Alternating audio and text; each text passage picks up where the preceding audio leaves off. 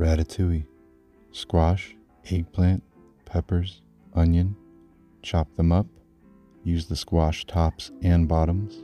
This will give the sauce a creamy texture. We're going to saute these over medium heat with some olive oil, salt, pepper, fresh rosemary. You don't need much. While those are working, we're going to slice some veggies on a mandolin. The pan makes a nice sound. Blend up the sauce, distribute it evenly, and start to layer your veggies. Top with grape tomatoes and roast at 375 degrees Fahrenheit for about 10 minutes until they boil. Then you can remove them from the ramekins, serve them over rice or just on their own.